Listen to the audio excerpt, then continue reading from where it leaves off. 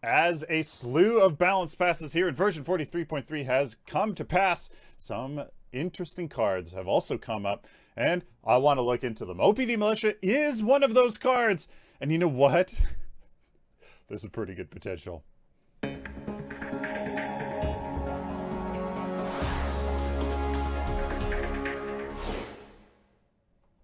Amazon is the tried and true way of shopping for anything you need or want at the lowest prices. Support the channel at no cost to you by doing your Amazon shopping through the link in the video description.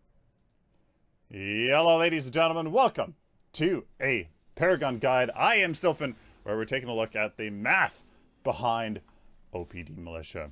So ladies and gentlemen, essentially the TLDR is that you spend mana to gain ability damage, and it's really quite simple. 20 mana for 100 damage. The math is really quite simple. It ends up that it is actually very much efficient in converting mana into damage, even when you consider abilities and other cards.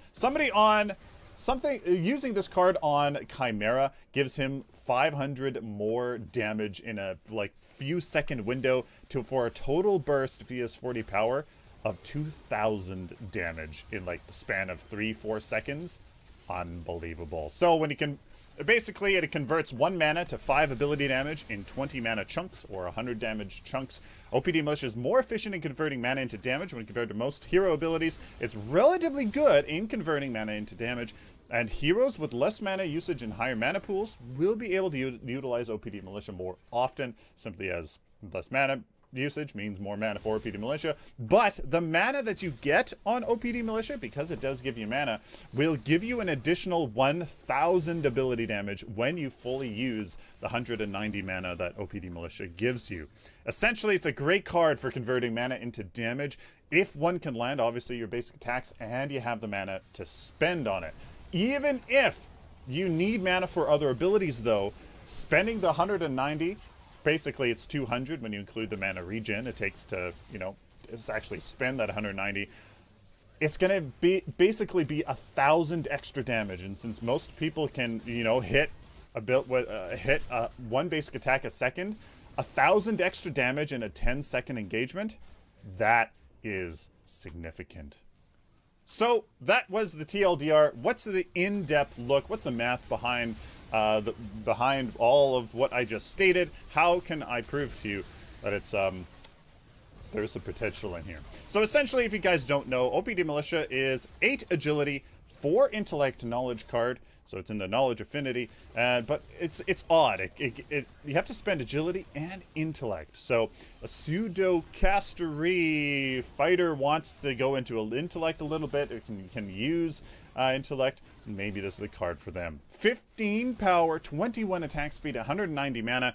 That's pretty interesting stats. That mana obviously enables you to use OPD Militia, like we said on the TLDR, to convert that mana into damage while giving you power and attack speed. So a fighter or a up close and personal caster can definitely probably use OPD Militia quite well. The active ability is a toggle, and it's called Enchanted Strikes. Basic attacks cost 20 mana and deal an additional 100 ability damage. So you just, every basic attack, you spend 20 mana. Doesn't matter if you hit an enemy or not. It's just spending 20 mana per basic, and boom, 100 ability damage.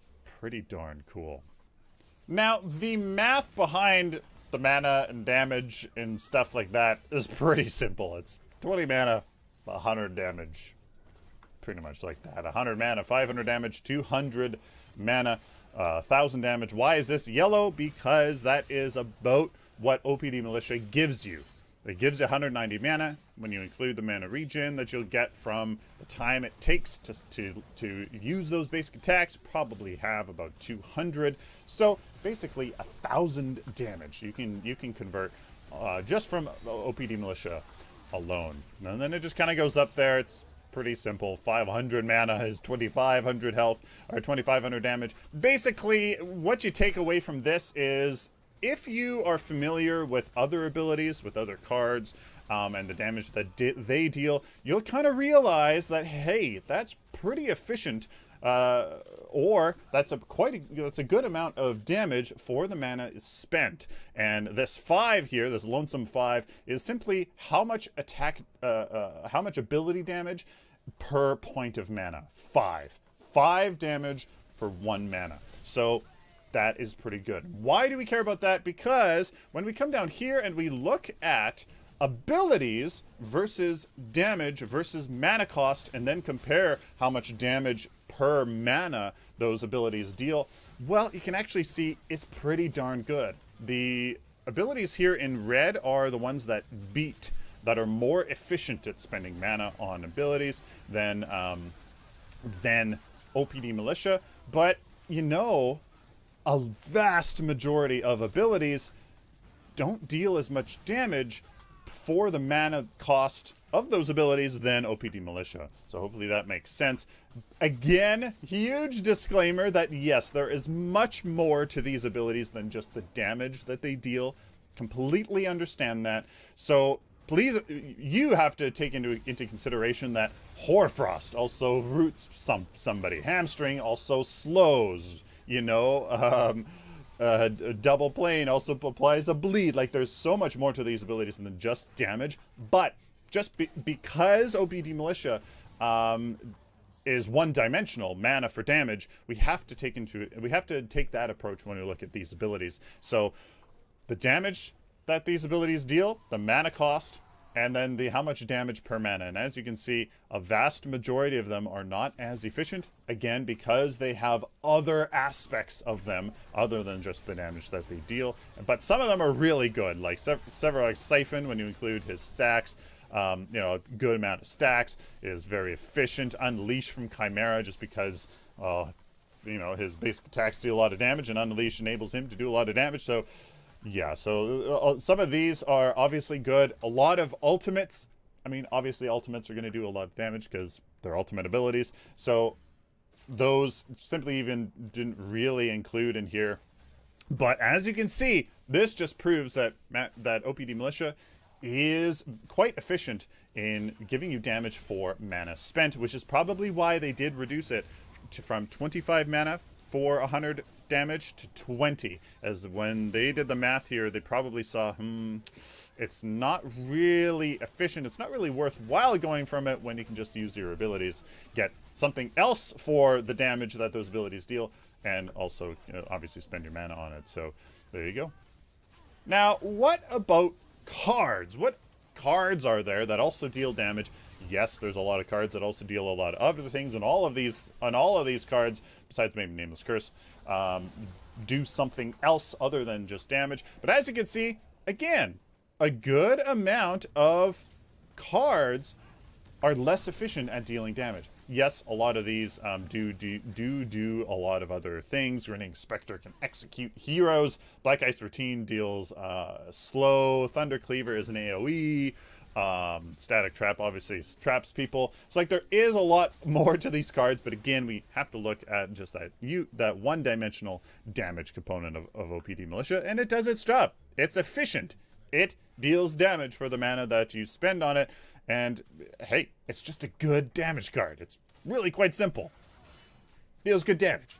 Now, I have to have a huge shout out for Blood Mortius for turning me on to Chimera and OPD Militia version 41. No, version 4. Well, no, it couldn't be version 41. 42.1, I think, something like that. He was like, "It's insane," and I did the math. Chimera with 40 power.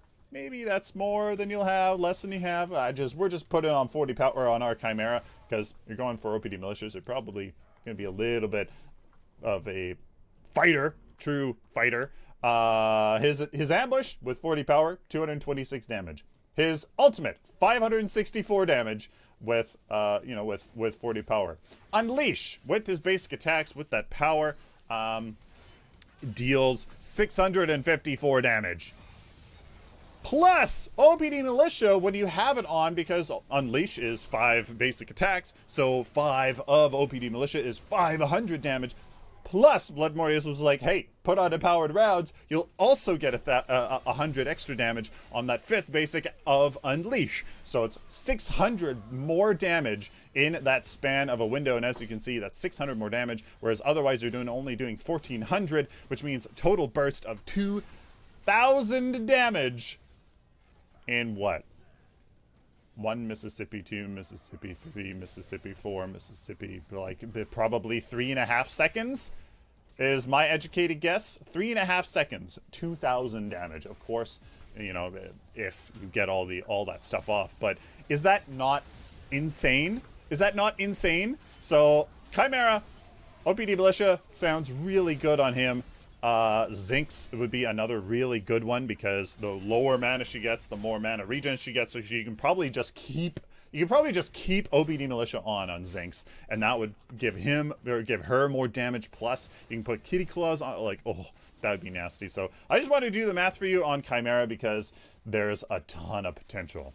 So what are some factual statements we can make about OPD Militia? Well, it converts 1 mana to 5 ability damage in 20 mana chunks.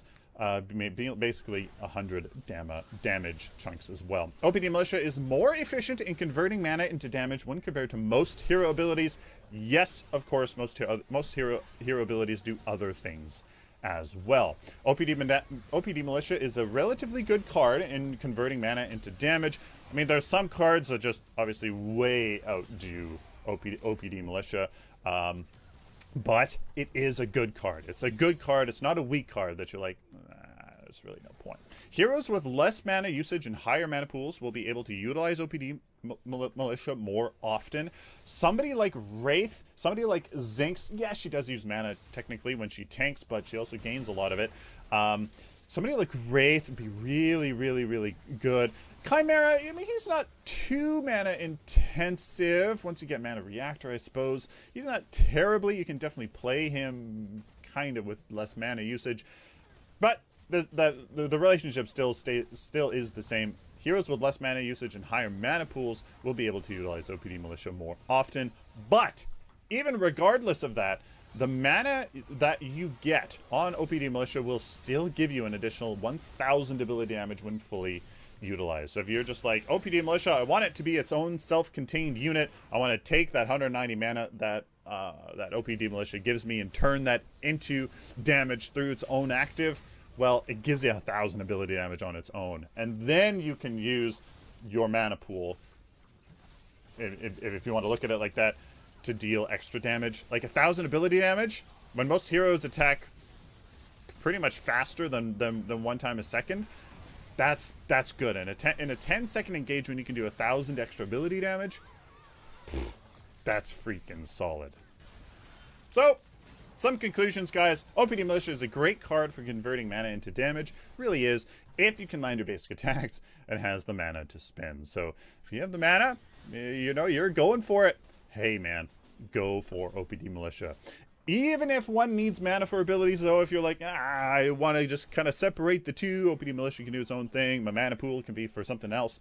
Spending that 190, likely 200 when you include the mana regen it takes to, you know, take off while you're doing your basic attacks, Matt, you can get 1000 extra damage in a 10-second engagement, pretty much. Hey, that's damn good. That's damn good. The only thing that, basically OPD Militia is like Nameless Curse, except it does 1000 extra damage in 10 seconds, whereas Nameless Curse is kind of the same, but over 16 seconds. The only condition here on OPD Militia is you have to have the mana over time, and you have to land your basic attacks. You know, on somebody like Chimera, this is going to be absolutely insane. Again, Zinx, I would really like to try it on Zinx. And probably a lot of other heroes. Let me know down in the comments what you guys think of OPD Militia. Is it something that you've kind of been thinking at, but now you're like, okay, sure, let's go for it. Wraith would be interesting. Would be an interesting hero. He can definitely use agility and intellect. He can kind of go that route as a pseudo caster fighter, ranged fighter thing. So really interesting. Let me know down in the comments what heroes you guys are going to use for OPD Militia. Patreon allows creators to offer their fans a way of supporting them and what they do. With flexible and painless payment options, anyone can support their creator for as little as $1 a month. If you would like to help me do what I love, check out the link in the video description to learn more. Please like this video if you like it, dislike it if you dislike it, share it with the community, and of course, guys, subscribe if you guys like this content, especially if you found it useful. Subscribe. I got a ton of content coming out here in October. I just redid it. Just for all the math tweaks and all the card tweaks, kind of reorganized things. I do have a ultimate beginner tutorial series gonna come out because I think the tutorial really needs work, and I want to make my own, so hopefully that helps beginner players. Please check the video description for links to my website and merchandise store and Amazon affiliate links, as well as all my social media. Till next time, like always, guys, stay optimistic and positive.